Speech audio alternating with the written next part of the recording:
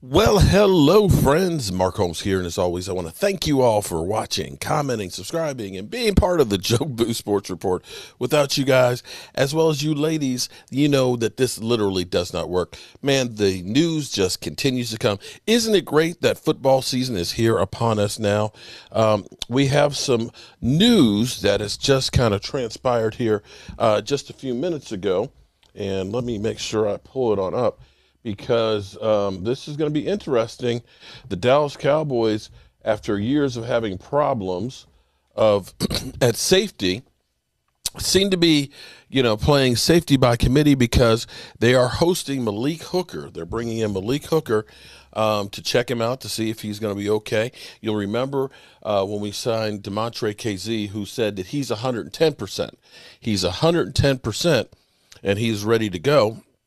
That we also had brought in Malik Hooker. Now, you'll remember both of these players had traumatic injuries last year that shortened their season. And so some people would say that Malik Hooker is the better strong safety. But, you look at what you ended up paying for Demontre Kazee. The Cowboys have about $5 or $6 million in cap space right now.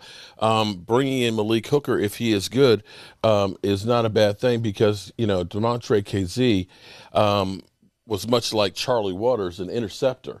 He had 10 interceptions over 2 seasons, 2018 and 2019, and was an absolute beast. He's, of course, very young too, as is Malik Hooker. Malik Hooker has a total of 7 interceptions in 35 games. How many tackles are we looking at? We're looking at 124 combined tackles, 1 tackle for loss, and no sacks. But definitely the Cowboys, hate to keep quoting Stephen Jones, but Stephen Jones says, player acquisition is a 365-day-a-year job. And you always look at somebody to see, can they make your team better? I have to give them credit on that one. Give credit where credit's due. And this is where the Cowboys are looking at this. I think the Cowboys, after hearing Jerry Jones talking about firing Jimmy Johnson and saying that he effed it up, I think the Cowboys are now trying to be all in. They're pushing all the chips in and trying to make this team the one that gets over the hump. That's the way I feel. I feel that they are literally saying, we're going to do this shit right now. So Malik Hooker is going to be coming in to get getting the tires kicked on. The thing that I love about this is we're not looking at anybody and saying, okay, that guy's a starter, so we don't have to worry about trying to do anything else. Let's go someplace else. No, they looked at that from linebacker, where we brought in Micah Parsons, of course, and Jabril Cox and things. We looked at our defensive line. We said, we got Tristan Hill, we got Gallimore, but you went out and you got OC over there. You went out there and got Urban. You ended up getting Carlos Watkins. You got more guys in places to fill.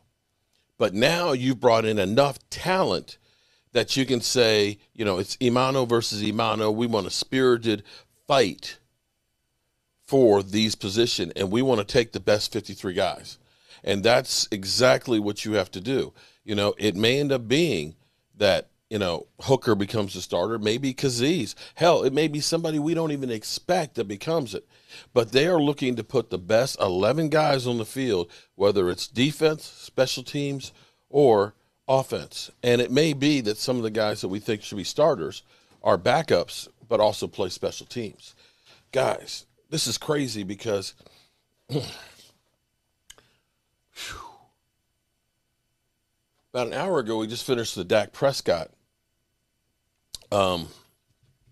press conference, finding out that Dak Prescott's going to be playing in preseason.